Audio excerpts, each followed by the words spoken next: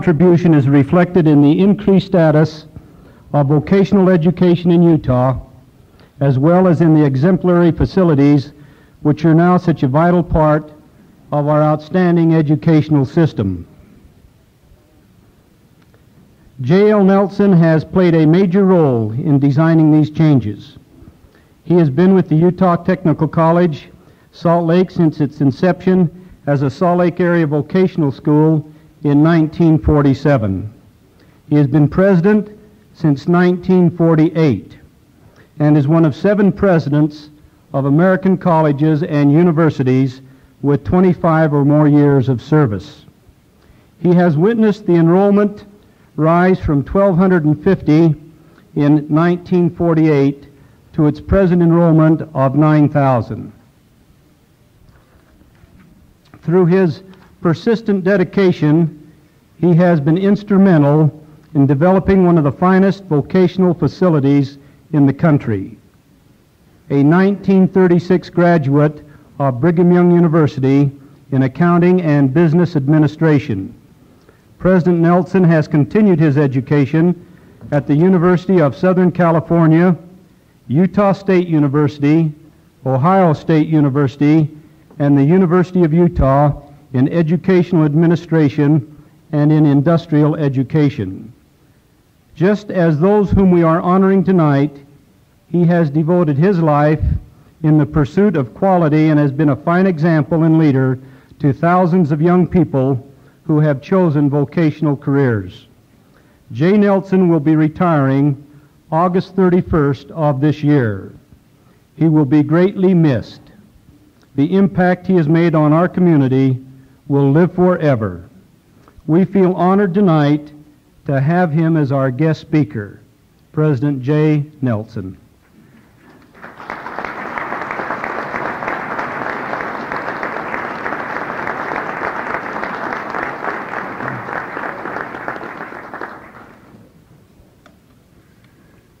Thank you, Mr. Lawrence. After an introduction like that, I can hardly wait to hear what I have to say. Governor, distinguished guests, ladies and gentlemen, you've just learned of my impending retirement from Utah Technical College at Salt Lake. Since announcing my retirement, many people have asked me what I plan to do. Well, I just want you to know, old presidents never die. They just lose their faculties. Not so long ago, I was in Atlanta, Georgia, attending a vocational education conference there, and I had the opportunity to visit a vocational technical school nearby. I promised the dean of instruction at the school that I would call him before I left Atlanta. And so, the morning I was scheduled to depart, I picked up the telephone, dialed the number. It surprised me when the operator's voice came on the line, and she said, "That'll be 90 cents, please." Well, I was in a rather pert and a joking mood that morning, and so I said to her, 90 cents? In Utah, we can call Helen back for 90 cents. And she said, "In Utah, that's a local number, sir."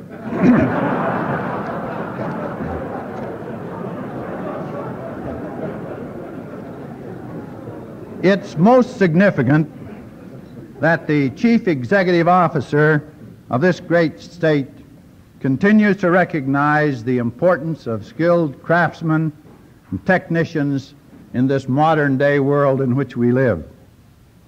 They deserve to be in the spotlight, and they certainly are in the spotlight tonight. I think we all enjoy being recognized. We like to be in the spotlight, unless, of course, the spotlight happens to be on the top of a police car. Not only is this banquet held, as you have learned, to honor these distinguished artisans, but also to identify some of the fine young men and women emerging from Utah high schools throughout the state who will soon be taking their place in the workforce of this great state of Utah. You know, when we come right down to the nub of the matter, the state's most important resource is not coal, oil, copper, or precious metals, but rather successful, skilled craftsmen, technicians, and professional workers. One of the characteristics of a great craftsman is that he is very proud of what he's doing.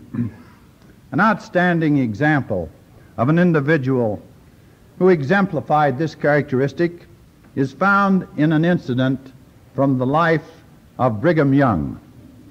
A writer who had great respect for titles once wrote a letter to Brigham Young. He was hopeful of making an impression on the Mormon leader, and so he addressed a letter to him as follows: To His Excellency, Brigham Young, Governor of the Territory of the State of Deseret, Indian Agent of the Territory, President of the Church of Jesus Christ of Latter-day Saints. When Governor Young received that letter, he didn't necessarily appreciate the pretense. But since his friend had used some of his titles, Governor Young thought that he should have used all of them. And so when they met some time later, Governor Young brought the matter up in their conversation, and he said to his friend, "In your letter to me, you omitted one of my titles." And his friend said, "Oh, do you mean the generalship governor?" And he said, No, I mean Brigham Young, master cabinet maker, painter, and glazier." Well, his friend very apologetically said, "The next time I write you, I'll include that with the other titles." And to this comment, Brigham Young responded, "Omit the other titles. They are all the result of my being a master cabinet maker, painter, and glazier." Can you imagine a man achieving the distinction of becoming the governor of the state, Indian agent for the territory, and president of his church, saying, "Omit the other titles. They are all the result of my being a master cabinet maker, painter, and glazier"? I sincerely hope that each one of us here tonight can be as proud of what we're doing as he was. Now, I'm very confident, as I look over this audience this evening, that many of you own or operate your own businesses. And I'm sure that others among you are planning to operate your business one day. And I would say that's a very admirable objective. However, the trouble with being self-employed is that it takes all the fun out of sneering at the management. Well, occasionally, I think we've reached a new plateau in our communications. Someone has developed a sense of feeling for his fellow man. And that's what we refer to as empathy. About the best definition of empathy that I've ever heard is contained in the following incident. A plumber was trying to clean out some pipe, and he didn't know whether it was safe to use hydrochloric acid or not. And so someone suggested that he write a letter to the Department of Measurements in Washington, D.C. And he did. And he asked this very simple question: is it safe to put hydrochloric acid in pipes? Well, after a reasonable length of time, he got back this long letter stating, "The efficacy of the method is undeniable, but the specific corrosive residue is incompatible in metallic permanence. Consequently, we would suggest an alternate method." Well, the plumber looked at that. He studied the letter. He read it over and over and over again. Finally, he took out his pencil and paper, and he sat down, and he wrote another letter. And he said, "Look, I'm sorry, but I don't understand. All I want to know is it safe to put hydrochloric acid in pipes?" Well, finally, after being kicked around back there in Washington, from one reviewer to another, some fellow got a hold of that letter who had complete empathy. And he wrote back to his plumber friend and he said, "Don't do it, Mac. It'll eat hell out of the pipes."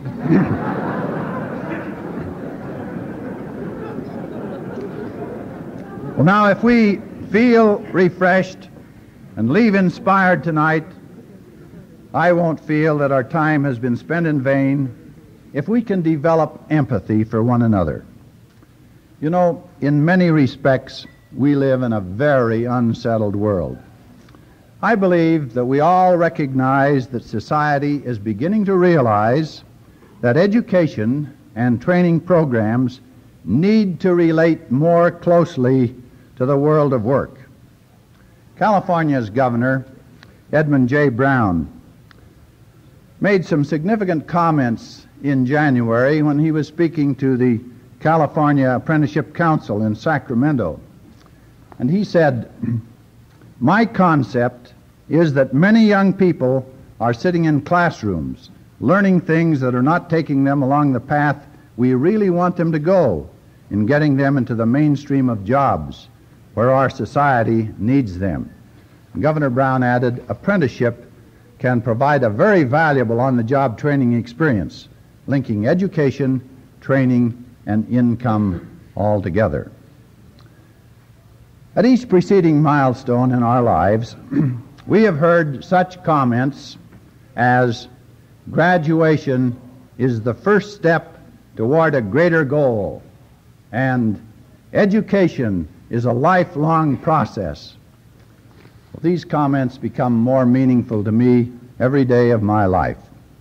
Life will become meaningful, and greater success will come your way if you continue to study and learn. And I'd like to invite each and every individual here to consider adding to your knowledge with evening educational opportunities. Every college and university in this state, and most of the school districts, provide extensive evening courses. I dare say that continuing one's education is essential, because technology today is so complex that if we don't keep up, we're lost.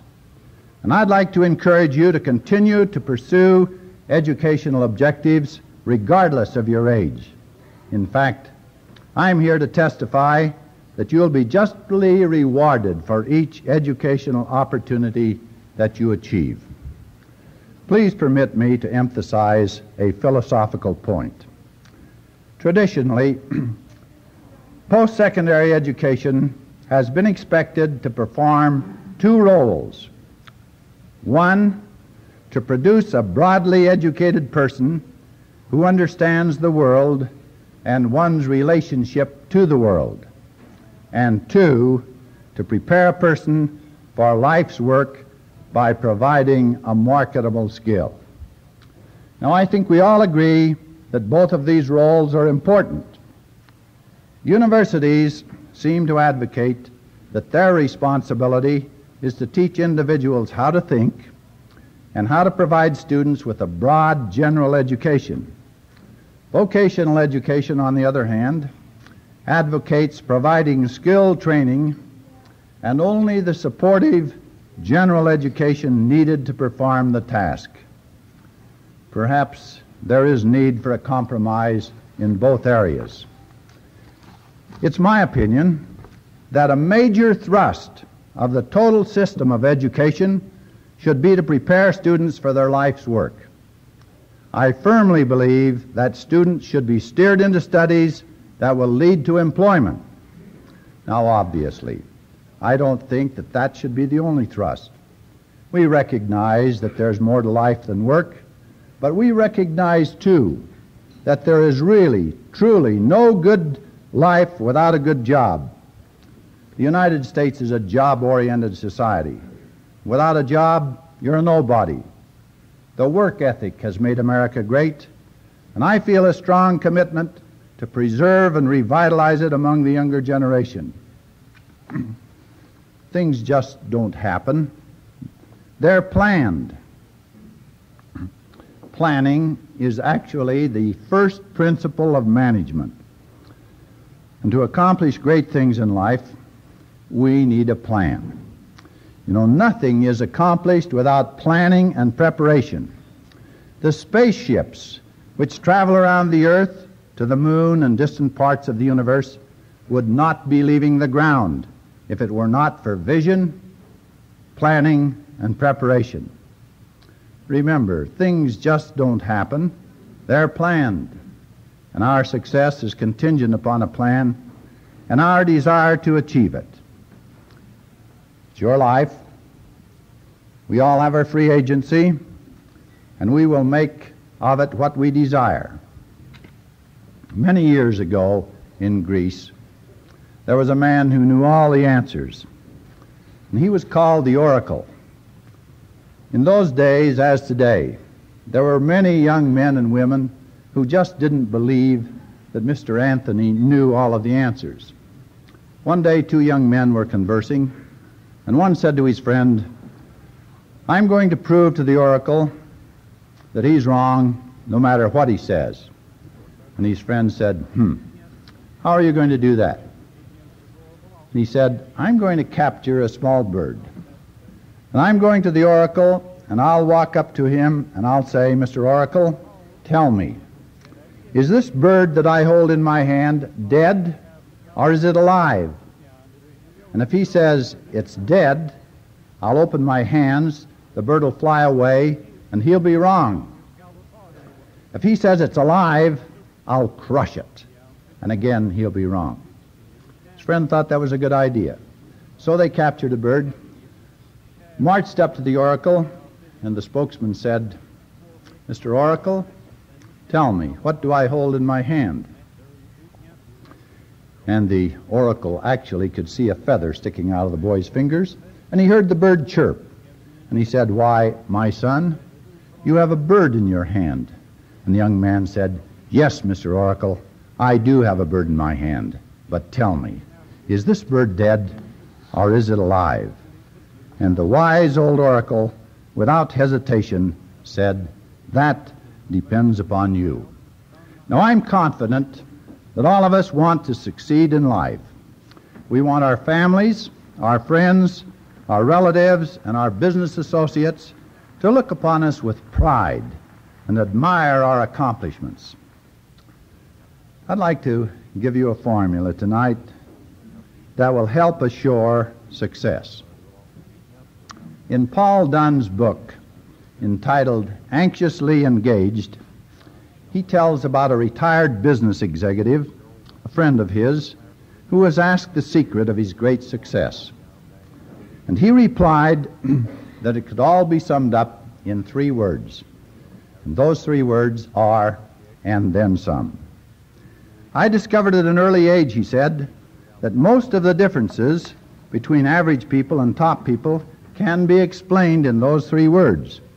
You see, the top people do what is expected of them, and then some. They are thoughtful and considerate of others, and then some. They meet their obligations fairly and squarely, and then some. They are good friends to their friends, and then some. And they can be counted on in an emergency, and then some." And so it is. When you have done what you've contracted to do, and then some, then your employer pays in full, and then some. Well, in summary, let me admonish you to continue your education. Education is a lifelong process.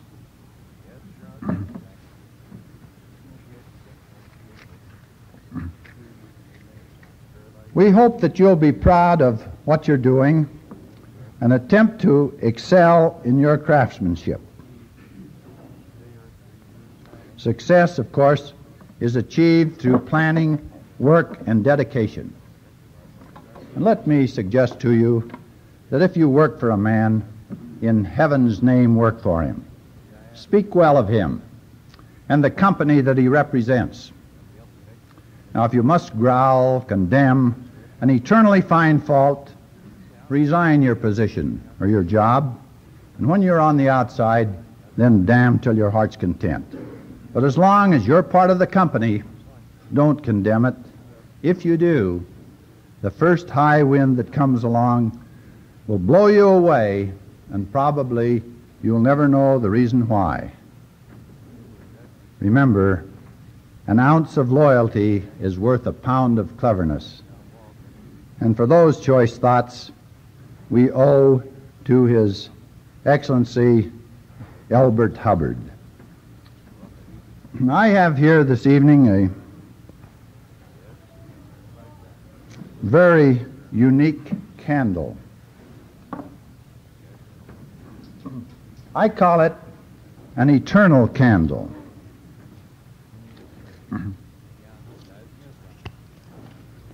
It's eternal because it continues to burn until I extinguish it. This light represents the torch that guides the world. It's the beacon that guides you towards achievement and success. The light is symbolic of education. Occasionally, there are moments when the flame hesitates and seems to have died.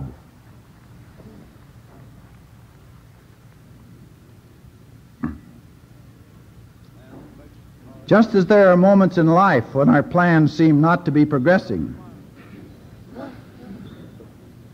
but with confidence and patience, the flame continues to burn. And so will you continue to advance toward your objective if you're proud of what you're doing, if you plan, if you're enthusiastic, and if you're loyal. I admonish you to keep the desire for education alive. Who knows the limits of your capability? You may become an intellectual giant. We're very proud tonight of these award recipients. We look forward to future accomplishments of our scholarship winners, and certainly we all express our gratitude to our governor for making this evening possible. Thank you very much.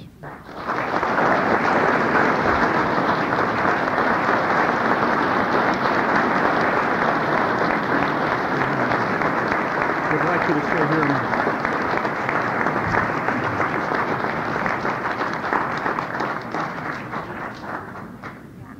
In recognition of the outstanding and devoted service that President Nelson has rendered to the state of Utah over these many, many years, there is a small token of appreciation that we'd like the governor to present to him at this time.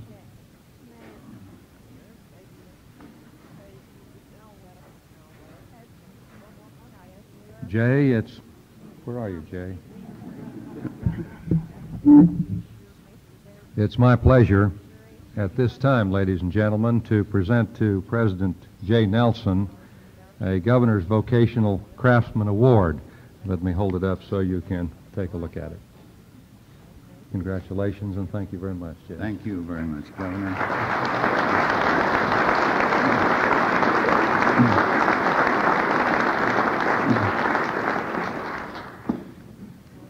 I've certainly admired these awards over the past years, and Governor, this gives me an opportunity to make a speech I made once before when I announced my retirement to the State Board for Vocational Education.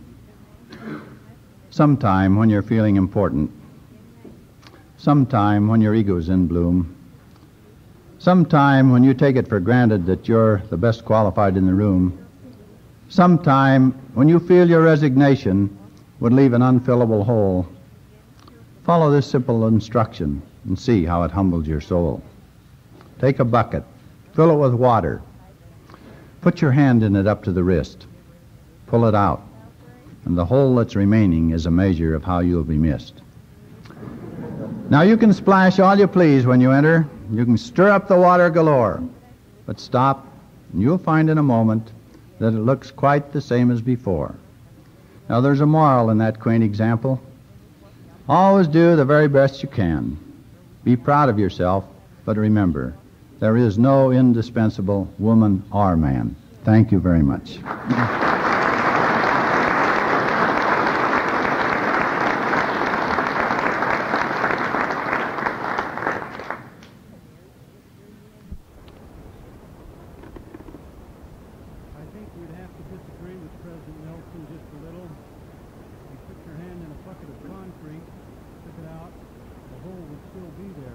Someone else filled it in. And I think that might be the situation that exist at present Nelson. The selection of Utah's outstanding craftsmen has been a monumental task. The number of quality nominations certainly portrays Utah's labor force as one of exceptional quality and variety. Men and women who work as welders, electricians above and below ground, carpenters, layout men, designers, machinists, brick masons, mechanics, millwrights, pipe fitters, and this year also a secretary, and numerous other trades were nominated. Utah's industries can be very proud of the caliber of workers we have. Only after great deliberation did the committee make their final selection. The men and women chosen have been artisans in their fields for many, many years. Not only have they devoted their lives to perfecting the skill of their trade, but they also have devoted many hours to community service and to their families. So many exceptional people were nominated that the choice became very, very difficult. As you will note on the program, many outstanding people will receive certificates and commendation for superior workmanship.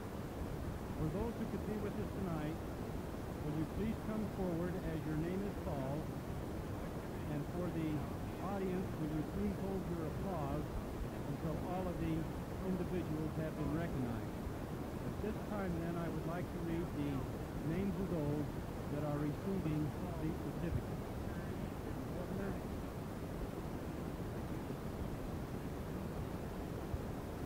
The governor will stand at my right at the end of the table and will hand these certificates to those who are receiving them as they come forward. Robert Austin, millwright.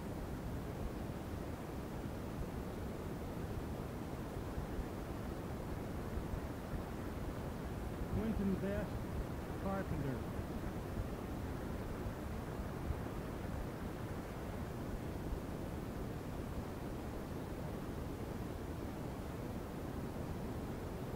Earl Coker, boilermaker.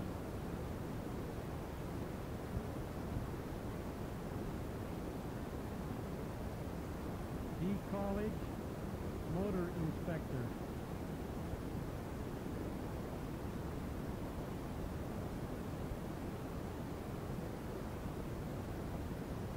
Joseph Despena, carpenter.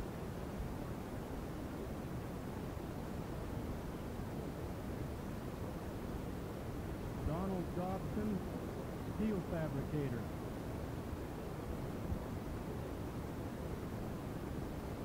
Sure is quiet. Ronald Ellman, machinist.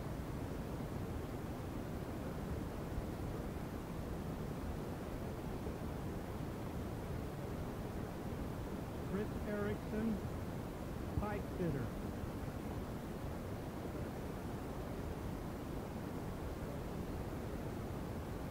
Philip Gregerson, quality inspector.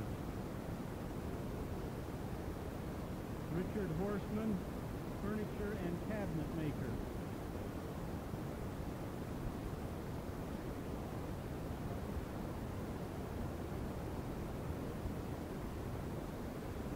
Carl Jackson, machinist.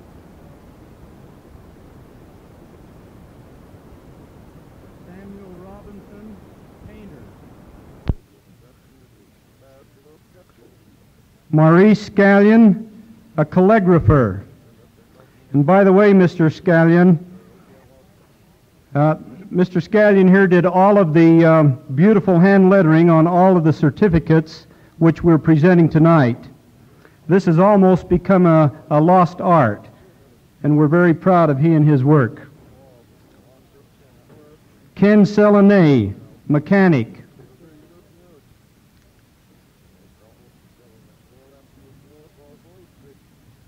Charles Simpson, electronic technician.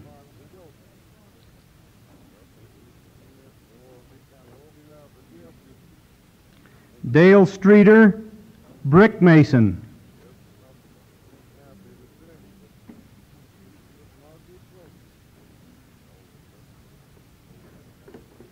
Gilbert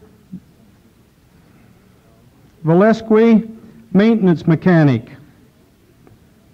Lloyd Vidal, asbestos worker. Floyd Zemlock, underground coal mine electrician.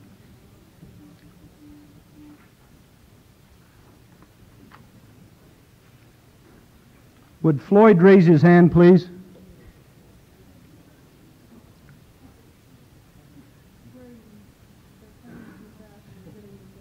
Are we getting them mixed up?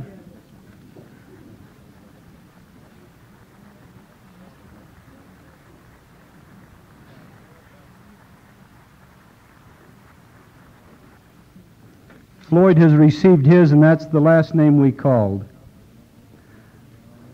Let's give them all a big hand, please.